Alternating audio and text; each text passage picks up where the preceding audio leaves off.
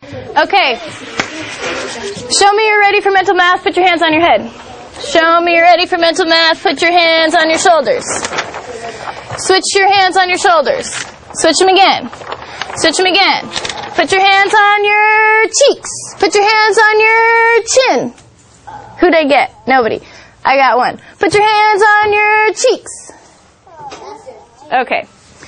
Here we go. You're going to try it in your head. I want you to think about a multiplication problem. 26. Here we go. Here we go. Show me you're ready with your hands on your head. You guys were ready and then I wasn't ready. Gosh, Miss Sherman.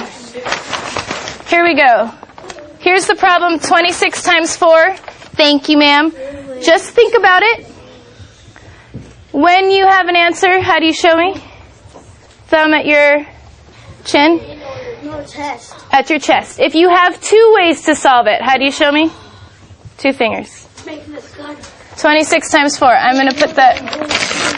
Remember, don't stop anyone else from thinking. Don't say anything out loud. Ooh, that's another one. Just think to yourself. You're going to share in just a minute.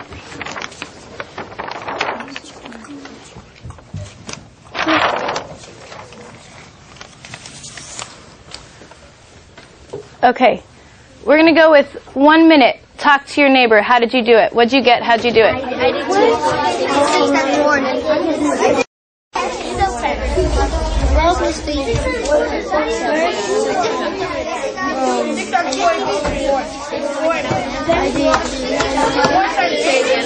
times 12. First, 6 times 4 is 10. You carry the 1 up. 1 times 2 is 3, 4, 5, 6, 7. So it's 70. Because 96. Okay. And then 96, 100, and then 104. Wow. 26 times 4. 6 times 4 equals 24. Carry the 6.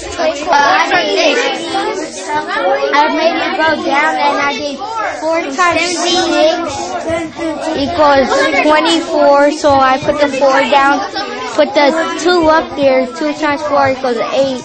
That plus 2 equals 10, so 104. Easy. And like 6 times 4 on the equals like 24 and the 2 on the top of the 2 it makes 4. Could you do it another way where you break it apart, equal groups? And then what's the answer?